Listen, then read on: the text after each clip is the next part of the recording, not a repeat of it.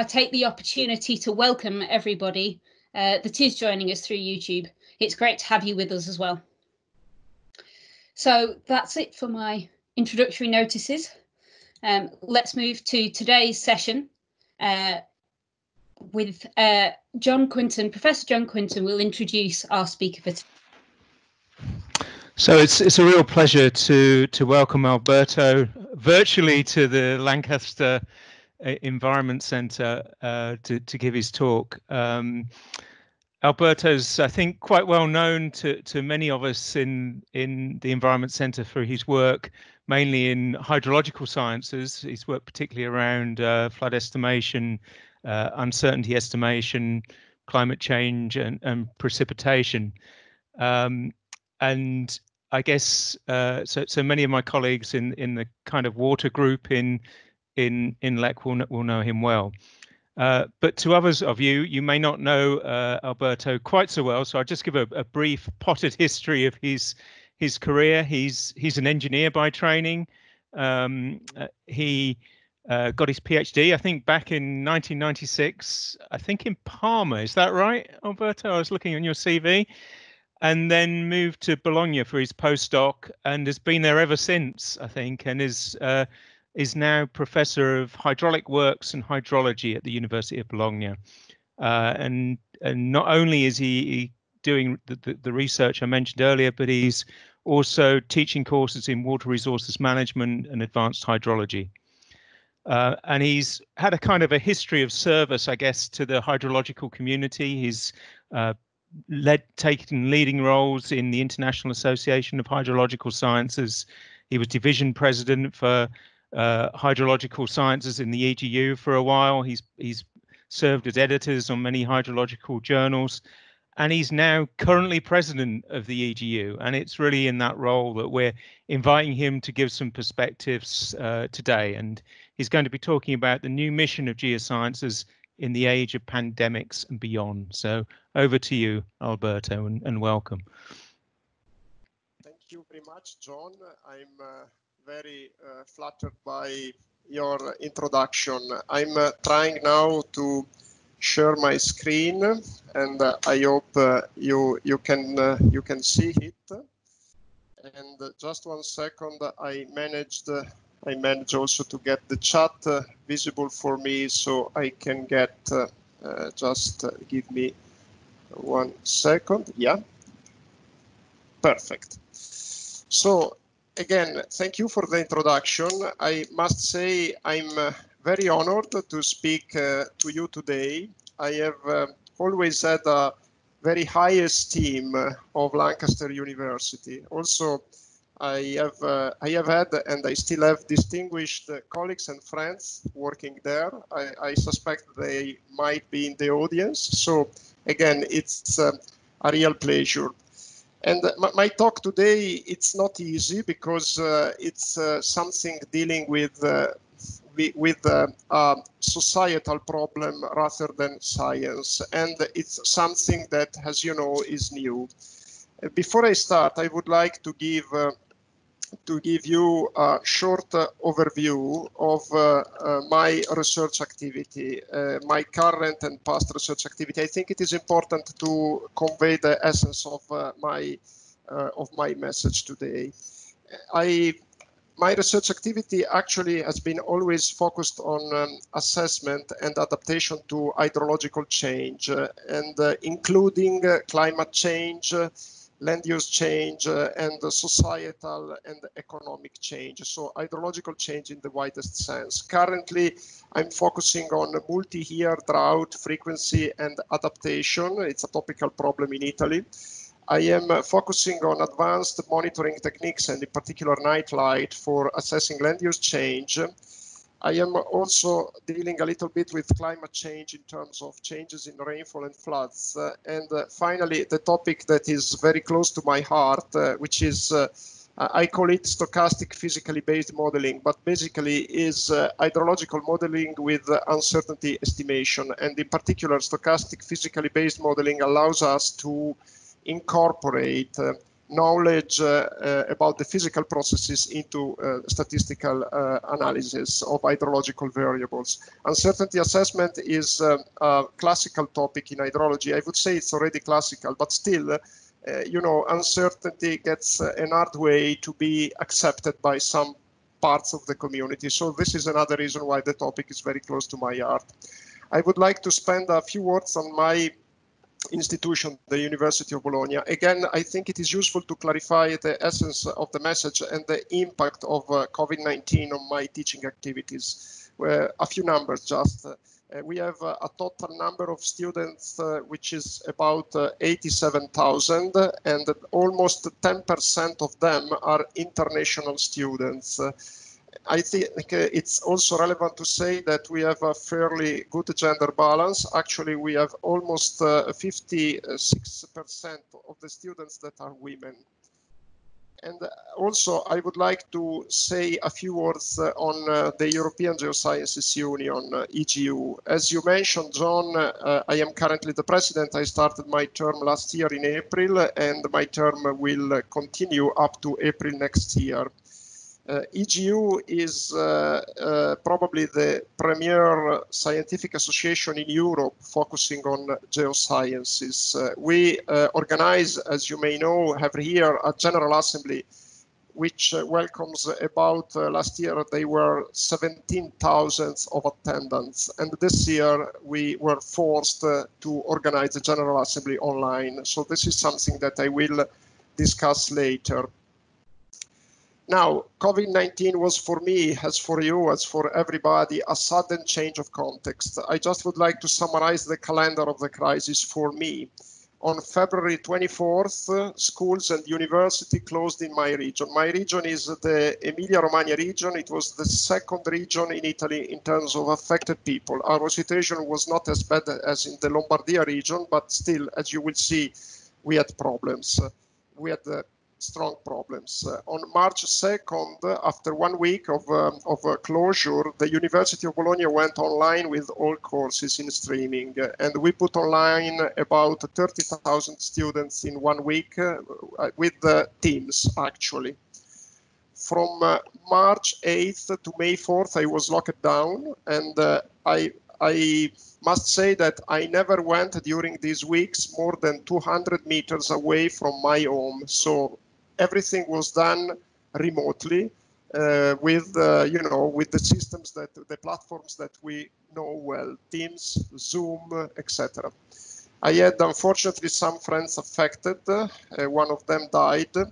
For about 4 weeks, the intensive treatment of the main hospital in my home city was close to saturation. So indeed, the situation was concerning.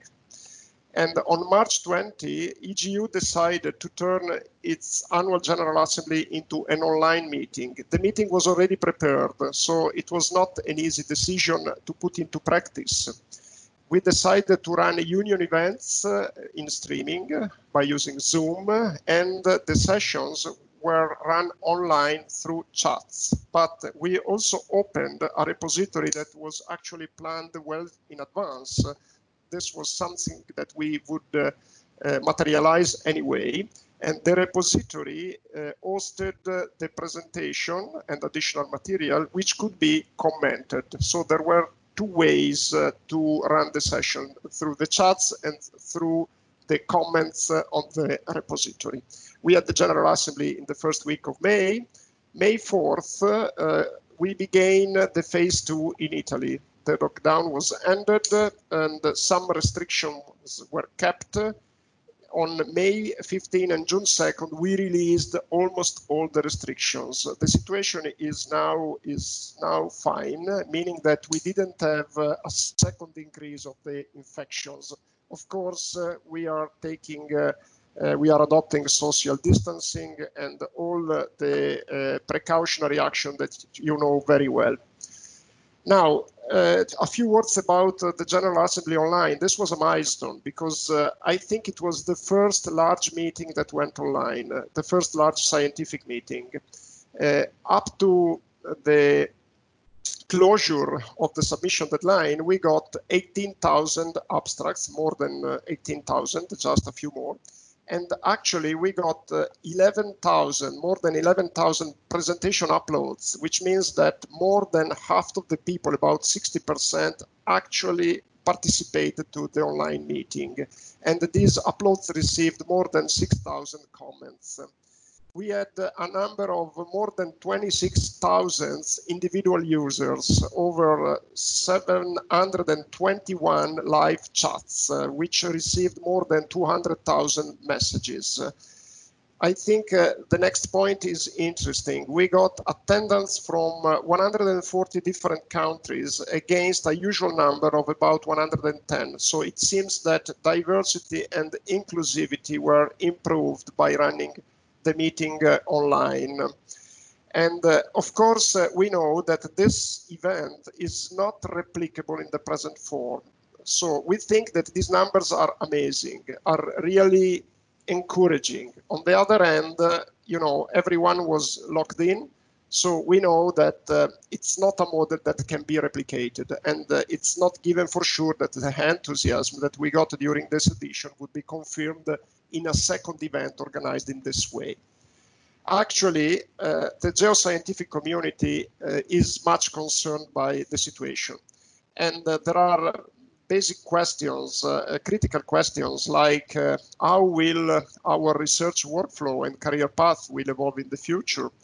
And will our agenda will need to be revised? And will also research funding be affected? Because of course now society may identify different priorities, and perhaps more important, what role should we play in order to contribute to recovering from COVID-19, and what advice we should give to early career researchers? These are challenging questions. I think if you look on the right of the screen, the debate that followed the assignment of the president of the European Research Council is a clear demonstration of the concerns that COVID-19 triggered. Now, we started with some basic premises. First of all, we decided to adopt a positive view. We thought it was our role. And so we thought that we can learn a lot from the current crisis. And we wanted to bring the message to the community that we can transform the crisis into an opportunity. I think it is our duty. If we succeed in setting the basis for a brighter future, this is the best way to honor the memory of the people who lost their life. But of course, the key question is how to do that, how to transform the crisis into an opportunity. We had a first commitment. The first commitment was science must go on. For this reason, we didn't cancel the General Assembly at EGU, but we decided to make it online. And a second keyword that we, and in particular I, identified is synergetic recovery. What does it mean? It means that as geoscientists, we have a precise mission now. While we recover from COVID-19, we will need to introduce profound changes in our policies, in our economy. We have to make clear how these changes may be useful also to mitigate the other global threats that are studied by geosciences. So how can we recover from COVID-19 and minimize carbon emissions to mitigate climate change, for instance? How can we recover from COVID-19 by also taking the opportunity to minimize other natural hazards like floods, drought? How we can set the basis for a revision of our research agenda to make synergetic recovery a reality? Of course, it's a challenging question, and evolution of COVID-19 is highly uncertain. And I introduced this keyword, which is another keyword of my talk, uncertainty. Will we be able to adapt? So, in order to find a way to promote synergetic recovery, and in particular, I want to start from recognizing a fact that was also highlighted by the recent interim report of the IPPR, Environmental Justice Commission. It's online, I think you know it better than me.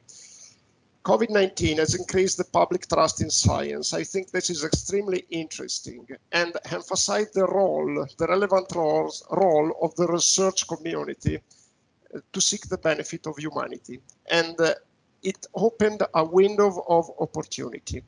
And we need a synergy of expertises to get to target. So I don't think we need to change our research goals, but of course, we need to make a change. We need to change the way we work, which may imply a slight revision of our agenda. And in particular, I think we need to revisit interaction, networking, and communication to promote the cooperation that is needed in order to move forward synergetic recovery. The essential premises, in my opinion, is, again, we should be positive, but not only positive. We should, during this process of revising how we work, we should be inclusive and ethically irreprehensible. Not just ethically correct, just we have to reach, we have to get close to perfection in terms of our ethical behavior. And let me say that I don't think that harsh and rough tones may help. People today under the crisis appreciate open optimism. This is also based on my experience dealing with the emergency in Italy. And let me say in bold that we have to recognize uncertainty. COVID-19 is clearly showing how uncertainty is relevant. It is showing that not everything can be deterministically predicted. So let's also take a new vision in geosciences with respect to that. Uncertainty will play a relevant role in our future actions. Our role is to communicate, to find new knowledge and communicate new knowledge transparently by also recognizing uncertainty. And in order to be encouraging towards cooperation, I also would like to say that I'm firmly convinced that COVID-19 will also introduce a change in the career development. The classical career path where one is stimulated to get publication and citation, I think will be revised. This is at least my hope in favor of new metrics that will evaluate public engagement, cooperation, and interdisciplinarity. Now, how should our work change? Because we need practical guidelines. And I am convinced that we should look, at least I'm doing that, we should look at the links among geosciences and environmental health and public health at large. They exist for sure. So as we pursue our individual research agenda, let's have a new look at the links with public health and environmental health. I think we should ask ourselves what we can do to make our specific research agenda, and I will make an example for myself at the end of my talk, how to make our specific research agenda helpful to humanity in the context of the current crisis. I am convinced that every one of us has an opportunity. And how should our work change? We have to look at networking with a different view, and we need to eliminate barriers. We need to speak a single voice. This has been repeatedly said in the past, and I want to be clear. With a single voice, I don't mean that we have to elaborate a single opinion. A single voice means that we should also recognize within this single voice our different opinion, our different interpretations, and uncertainty. If we look at what happened under COVID-19, I think this is clear. Let's try to understand by looking at how medical scientists worked during the crisis, let's try to understand what was the key of their success, because I think they succeeded. During COVID-19, medical scientists did not reach a consensus, absolutely not. But their diversity of opinions was transparently communicated and discussed. And I think this was a key ingredient to get public trust, to get attention from the people. And it is this the reason of the success. The fact that they got public trust and they got attention of the people was indeed a measure of their success. And I think it was a key ingredient, the fact that they also communicated their different opinions, their diversity. It was a key ingredient to get public trust. And I think we should try to include this ingredient also in geosciences. And let me say that probably also COVID-19 has shown that catastrophic predictions don't help to raise trust in science if they are not well substantiated. And I would say if they are not accompanied by a convincing uncertainty assessment. Let me spend a minute talking about virtual meetings and open teaching. Our experience in virtual meetings grew in the past 2 months in a way that we could never believe it was possible. And I think we discovered that virtual meetings are a good opportunity. There is more interaction, diversity, inclusivity. There is a reduced environmental impact. It's probably more transparent. Of course, there are counterindications, there are disadvantages. There is no face-to-face interaction. I'm not saying that we should go fully virtual. I'm just saying that, for instance, I am anticipating that EGU is adopting for the next meetings a blended model. The meetings will never go back to the previous configuration. We will try to merge the physical meeting with an online version, because we realize that this is something that may change our work also in order to support the synergetic recovery.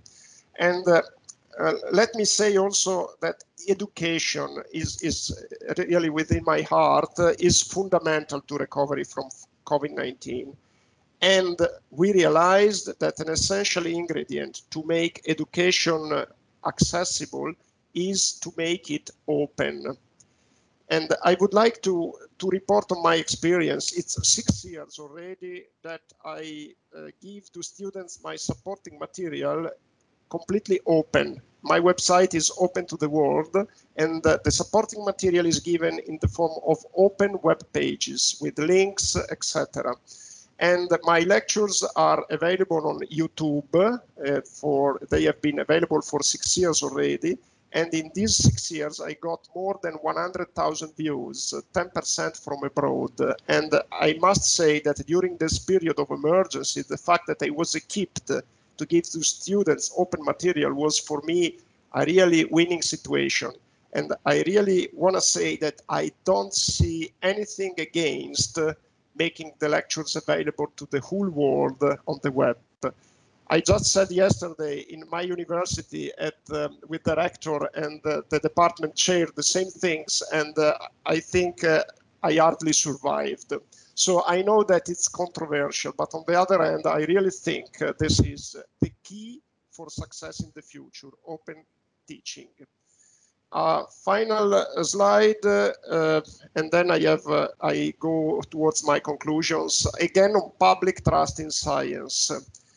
Again, I really want to stress that COVID-19 has taught a lot to me. We need to recognize that the geoscientific community has a credibility problem. We are no longer perceived as guardians of objective truth, including uncertainty. But COVID-19 may present a way to resolve this problem if we succeed in changing the way we communicate. And again, how should we change? By recognizing uncertainty and diversity of opinion. I would like to read this quote that you can see here from a recent paper published in Nature by Andrew Fearon. With great trust comes great responsibility. As we ramp up research to meet the public's need for solution, we must be especially careful to communicate transparent information about our capabilities, uncertainty, disagreement, or agreement. I fully agree. Just 1 minute to give a personal example, how I am trying to place my research goals into the context of synergetic recovery. Again, I think COVID-19 has shown the relevant role of uncertainty for planning in the context of a crisis. So I think this is an opportunity for also addressing hydrological modeling into a direction that includes, with a different perspective, uncertainty as an essential component. And this is what I am introducing today, but I will take the opportunity also to stress with my colleagues. And I think we should learn something when we discussed about deterministic rather than stochastic modeling. When we discuss about the role of uncertainty, we should learn something from COVID-19. Now, my conclusions are just the keywords of my talk that you can see here. And I just would like to conclude with 2 quotes. The first is by Winston Churchill, "Don't waste of good crisis." The second is by Rahm Emanuel. He was chief of staff at White House under Obama in 2009-10. "You never let a serious crisis go to waste." And what I mean by that, it's an opportunity to do things you think you could not do before. Again, I think this is the best way to conclude my talk. I really would like to thank you very much for listening. And of course, I am open to your questions. Thank you very much. Brilliant. Thank you very much, Alberto. That was excellent. So if people have got questions for Alberto, if they'd like to just post them in the chat, then Alberto will pick them up and do his best to answer them. While we're waiting for people to type, Alberto, I was just wondering if you could say anything more about how the blended approach to the EGU might work, and whether people are already planning what that might look like. Yeah, I think first of all, there is one thing that I didn't say. The blended mode is also adopted by the University of Bologna in the next semester. So in the next semester, we hope to be able to go in physical presence to teach. But we are managing, we are really rushing to get all the equipment to be ready as we go into the classroom to go also in streaming. And this is something that we want to maintain into the future. Because again, we recognize that the online part of the lectures is extremely important and helps in encouraging diversity, etc.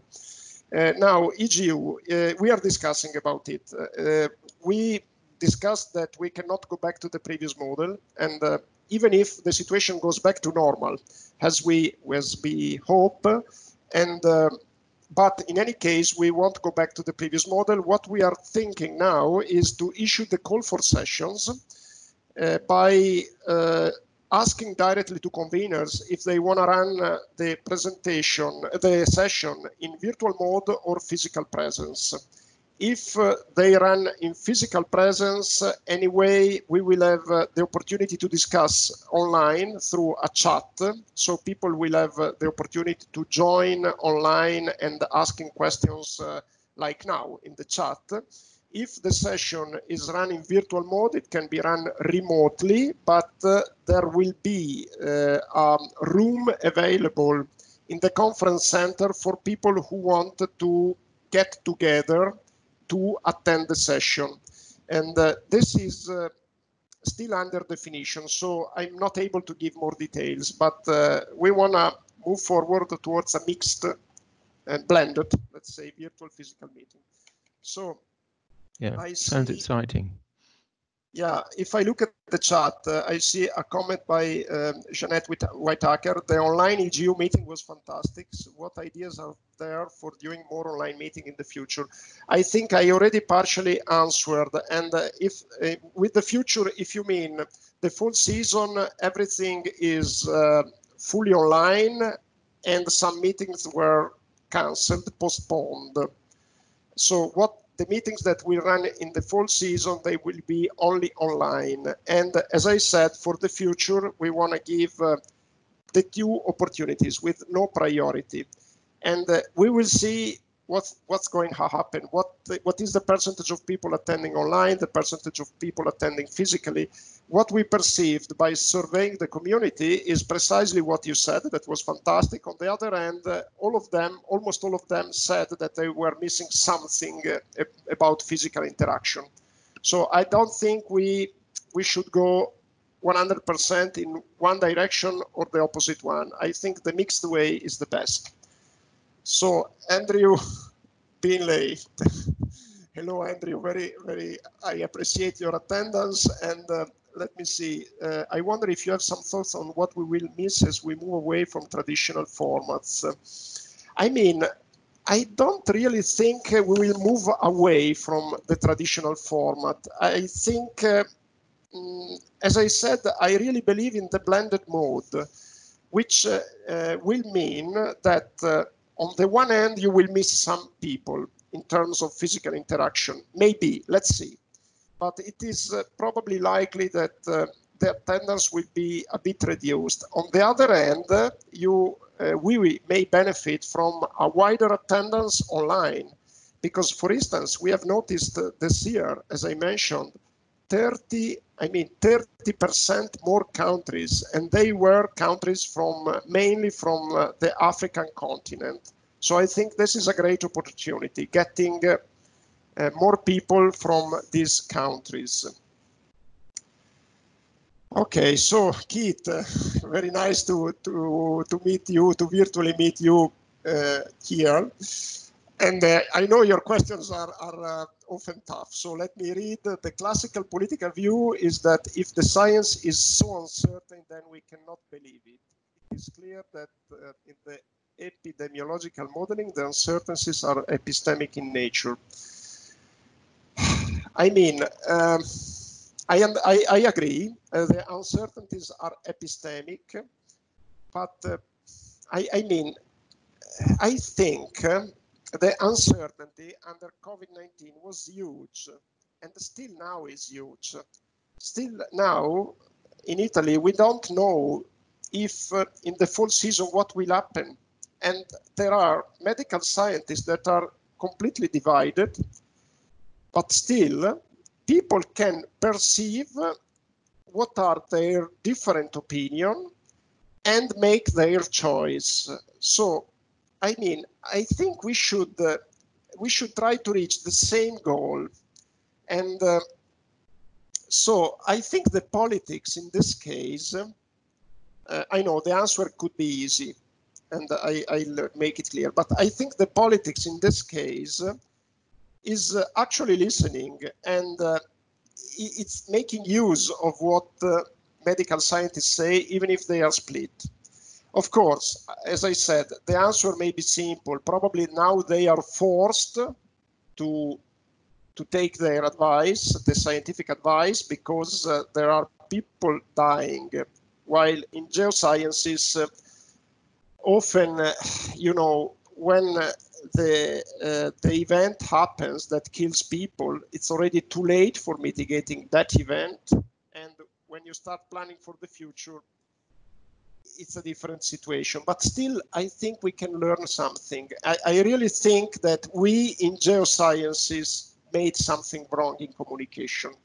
And I mean, I have my ideas, and I think that precisely the fact that we were not credible in highlighting uncertainties was one of the reasons.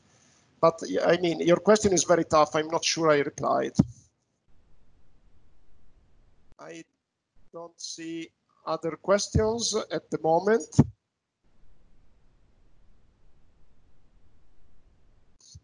Okay, and let me see, Keith. And first, John, open teaching is a radical step. What means? I can, John, I can tell you, when I decided to put my lectures online, first of all, I had to interact with the university because it was not clear. Still, it's not clear if a university professor is allowed, because for administrative reasons. But at the end of the story, the university gave me the okay. And my colleagues told me, you will see, nobody will attend your lectures anymore. Actually, I noticed an increase of the attendance of students because what is, I think, what is the utility, the real plus of online lectures? That you have an opportunity to go back and see again the lecture if you missed something. You have an opportunity if you miss some hours because you are busy for other reasons to go to the video and attend them. So it happens that the students, when had to make their selections of their courses, actually decided to take my course because it was offering the opportunity of the online lectures. And even now, under COVID-19, we are moving towards the blended model, which means that the professor is not allowed to choose, but it is the university that chooses the details. Like they are telling us, you have to make at least 60% of the hours in the classroom. You cannot decide to go fully online. And the reason why the university is saying that is that they surveyed the students, and actually 70% of the students said that they want to go there. Even if the lectures will be in streaming, they want to attend. And I tell you, most of those who said that they would prefer to attend online are international students who cannot travel, or are students that under the crisis have economic restrictions. So I don't really think that opening the teaching will, I think the opposite. I think it will stimulate the students to get closer to the university. And Keith, the climate community have to walk this tightrope, which has had the effect of constraining the climate uncertainty unduly. Yes, I mean, I fully agree, Keith. And my question is, maybe that they constrained the uncertainties too much. We constrained the uncertainties too much, and then we lost our credibility. Because, I mean, if you neglect uncertainty, you lose credibility. And I understand your point that if you recognize uncertainty, you may lose credibility with respect to the politics. But I mean, I think, as I said, there is something that we need to change. And Jessica Davis, can you expand more on your thought on how to move away from competition to collaboration? Okay, first of all, I was inspired in this by a talk that was given at a union session at EGU Online by Jonathan Barber. And he said that we are used to compete as scientists, but under a crisis, cooperation is better than competition. And I thought it was a nice conclusion, and I reflected on that. Indeed, during a crisis, this is what we need. And how in science, so let's forget about the crisis for a second. How can we encourage in science cooperation rather than competition? I think it is relatively easy, but I understand that it requires a radical change. We should adopt metrics which should recognize cooperation, not only number of publications and number of citations. I think almost all of us agree that our current system for academic recruitment, which is basically international, has some limitations. And because it basically looks at metrics that don't give a comprehensive assessment of the ability of the researcher. So I think the metrics will change anyway in the future, and we should encourage metrics that recognize cooperation. I want to give an example. And I attended another talk where a person, I didn't 100% agreed, but a person said that to recognize the balanced scientists in terms of gender, we could look at the gender balance of the co-authors of a paper. As I said, I don't fully agree because I don't think it is a useful indicator, but it gives a good example.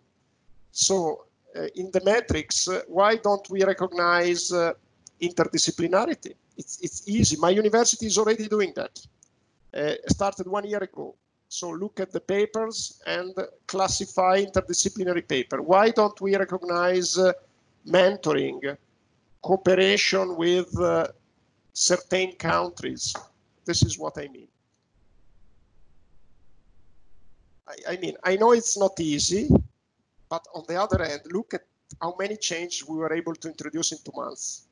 I mean, in my university, when we talked about online teaching before, blended model, it was impossible. We have been discussing this for 5 years, and nobody wanted to take in consideration the opportunity. And then in 1 week, it was amazing. In 1 week, 2 meetings. 1 week, we went online.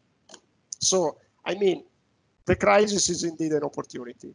And let me say that if we transform the crisis in opportunity, it's not an opportunistic behavior. It's our duty.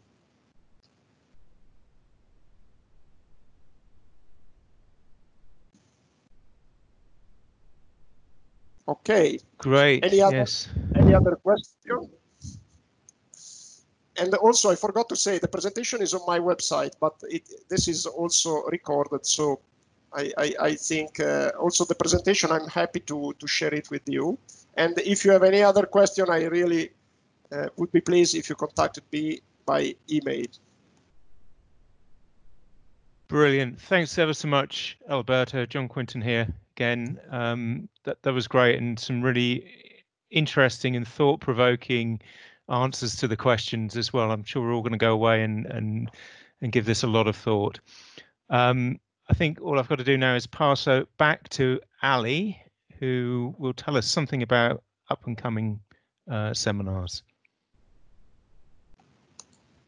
Hi, yes, thank you, John. Thank you very much, Alberto, for what was a very interesting presentation, and well, I found quite inspiring looking at changes that are already ongoing. So all that's left to say really is thanking our audience for joining us. Like Alberto says, I'll be loading this onto YouTube as soon as possible. And our final session in this term's online seminar series, which was new this term under these circumstances. So yet another one of those opportunities that we've successfully taken, I hope. Our final seminar in the series will be on the 24th of June with one of our tropical researchers who works with ourselves and at Oxford University. So that will be taking us to another part of the globe and an opportunity that we wouldn't normally necessarily have in person. So hope to see everyone again on the 24th of June, and thank you very much. Thank you once again.